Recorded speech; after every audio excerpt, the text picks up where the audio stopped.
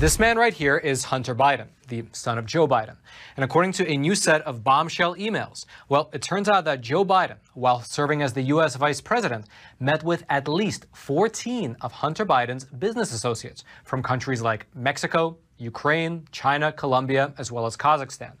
Which, naturally enough, raises quite a lot of questions, because, among other things, these meetings appear to be in direct contradiction to what Joe Biden said while on the campaign trail, where he repeatedly denied ever discussing or being involved with Hunter Biden's business ventures. As just one example, here was Joe Biden on the campaign trail back in 2019. I've never spoken to my son about the overseas business. And so how do you know? Everybody looked at this, and everybody's looked at it and said there's nothing there. Ask the right question. Okay, so that was a rather unequivocal denial. However, let's take a look at the actual evidence. Now, according to the Obama administration's White House visitor logs, two of Hunter Biden's Mexican business associates, specifically Mr. Miguel Aleman Velasco and Mr. Miguel Aleman Magnani, it's a father-son millionaire duo, they both visited the West Wing of the White House on February 26 of 2014. And wouldn't you know it, Joe Biden was later photographed alongside Hunter Biden, giving these two brothers a tour of the White House. And these photographs, well, they appear to be rather important to these business associates, given the fact that 2 months after this tour, Hunter Biden sent this email to Joe Biden's official White House photographer. The subject line is, "Hey, buddy." And then it goes on to say, quote, "Do you have pictures from the lunch I had in Dad's office? I think it was on February 26th with Miguel Aleman, Sr. and Jr. and Jeff Cooper. If so, let me know and I can send someone to pick them up. Thanks. By the way, how was Kyiv?" To which the photographer then responded, "Hey Hunter, looks like I sent them to you on March the 7th. We'll resend in a second." However, this was not the only meeting between Joe Biden and Hunter Biden's Mexican business associates. That's because about a year after this initial meeting with the two brothers, emails show that Hunter Biden arranged a video conference between his father, the vice president, and Carlos Slim, a Mexican billionaire that Hunter was attempting to do business with at this time. That video conference took place on October the 30th of 2015. But that's not all.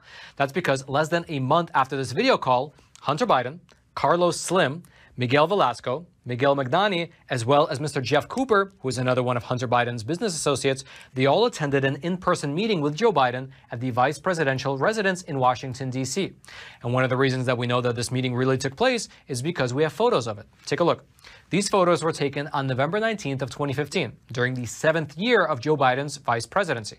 And there is something that's really worth highlighting regarding the timing of this particular meeting, which is that according to emails that came from Hunter Biden's infamous laptop, during the exact same time period that this meeting was taking place, the meeting that we're seeing in the photographs, Hunter Biden, as well as his business partner Jeff Cooper, they were in the middle of talks with Mr. Carlos Slim, who at this time was one of the richest men in the entire world, as well as the two brothers, Mr. Miguel Velasco and Mr. Miguel Magnani, about investing in a Mexican energy company. And so really take that in for a moment. Think about it. In the middle of their business negotiations, all of these Mexican businessmen suddenly get a direct line to the ear of the vice president. I'm sure that did not hurt Hunter's chances of closing the deal.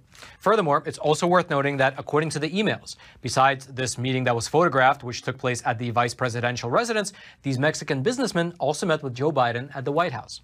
However, it did not end there, because just a few short months after the meeting that was captured in those photographs, Vice President Joe Biden flew both his son, Hunter Biden, as well as Mr. Jeff Cooper over to Mexico City on Air Force Two. In fact, Hunter Biden wrote an email to Miguel Magnani telling him exactly that and adding that he will be attending a high-level meeting between Joe Biden and the President of Mexico, who was at that time Mr. Enrique Peña Nieto. Here's specifically what this email said, quote, "We are arriving late tonight on Air Force Two to Mexico City. We will be there for Thursday. I'm attending a meeting with President Nieto with Dad. Jeff Cooper is with me on the plane, and he will be with us all day." However, the email actually continues, and this is where Hunter Biden, you can say, gives the game away a little bit, because he continues the same email by, for one, inviting this Mexican businessman as well as his whole family to come and greet Joe Biden in person when he lands. But secondly, he also complains to him about going radio silent, despite the fact that Hunter Biden acquiesced to every request that was made. Here's how this email continues, quote, "Would love to see you, but you never respond. I am really upset by it. You respond when it's something you need. You are the most generous person I know, but WTF. We have so many great things to do together, and I want you at the plane when the vice president lands with your mom and dad. and you completely ignore me. You always say you will help, but I haven't heard from you since I got you a meeting for Carlos and your dad. We have been talking about business deals and partnerships for 7 years, but I have brought every single person you have ever asked me to bring to the effing White House and the Vice President House and the inauguration, and then you go completely silent. I don't hear from you for months. I don't know what it is that I did, but I'd like to know why I've delivered on every single thing you've ever asked, and you make me feel like I've done something to offend you. Now that is quite frankly an amazing message, because as I mentioned earlier, it appears to give the entire game away. This message puts into context all these White House meetings and how Hunter Biden appears to be using access to the vice president as essentially a bargaining chip to close foreign business deals. Now the media can say that's not true, but we just read the email ourselves. Furthermore, let me back up for a moment and set the stage for you about this Air Force 2 trip to Mexico, because the details of it actually reveal how involved Joe Biden himself potentially was. You see, outside of this Mexico dealings, Hunter Biden also sat on the board of a Ukrainian energy company called Burisma. This is the company which was paying Hunter tens of thousands of dollars a month just to sit on their board. And in the year 2014, there was an email that Jeff Cooper sent to Hunter Biden, which said this, quote, I met with Miguel Magnani last night. He has set up meetings with the Secretary of Energy and the CEO of Pemex for January the 12th.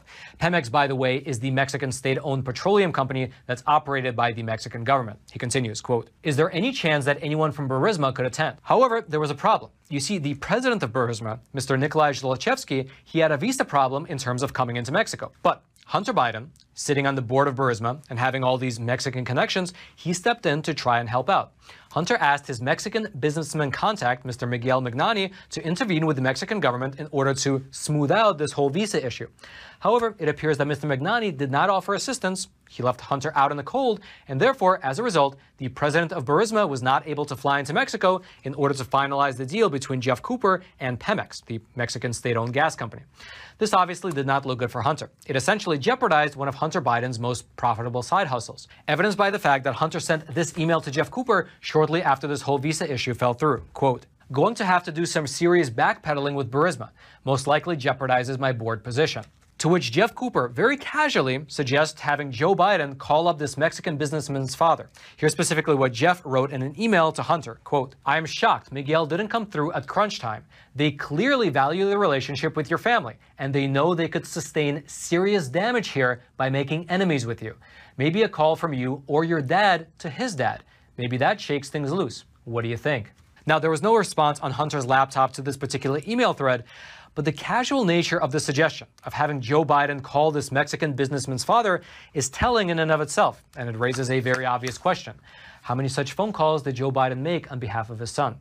Regardless, about a year after this email exchange, Hunter Biden flew into Mexico City with his father aboard Air Force 2, demonstrating his clout to prospective business partners over in Mexico. And of course, he then sent over that scathing email to Miguel, complaining about having introduced him to everyone in the White House and not getting anything in return. Now, if you'd like to go deeper into these Mexican business dealings for yourself, I'll throw the links down into the description box below to several articles, as well as to the PDFs of the actual emails, so you can dig deeper for yourself. And also, I was thinking about making several episodes, with each episode detailing Hunter's business dealings in different countries, in countries like China, Colombia, Ukraine, and Kazakhstan, and so on. Let me know in the comments section below if that's something that you would be interested in. And then, until next time, I'm your host, Roman from the Epoch Times. Stay informed, and most importantly, stay free.